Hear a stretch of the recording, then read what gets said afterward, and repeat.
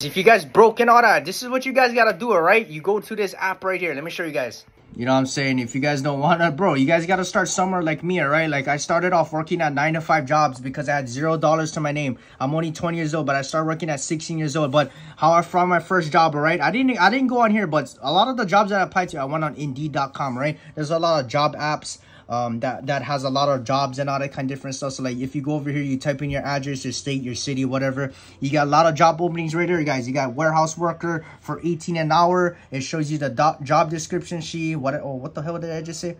But then you also get all this kind of different stuff: janitor, cleaner, you know, freaking grocery stocking. You know, you get the search bar. So say for instance, if you wanted to work, like an easy job, let's go dish room.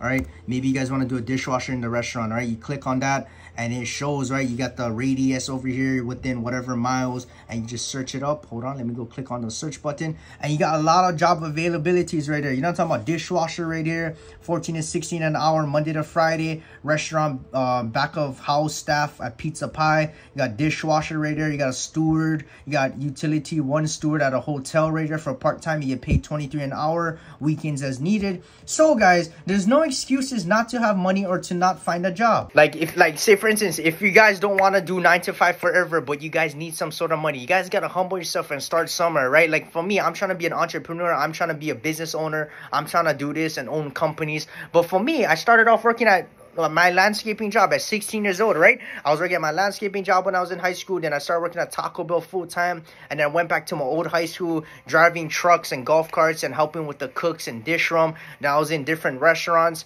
And then after that, I was working at Enterprises car rental company, detailing cars, driving cars. And then after I went to this warehouse job last year, I was working at order fulfillment as a packer and also as a picker. And also I just finished out my warehouse associate job, driving forklifts, boom, boom, boom, right?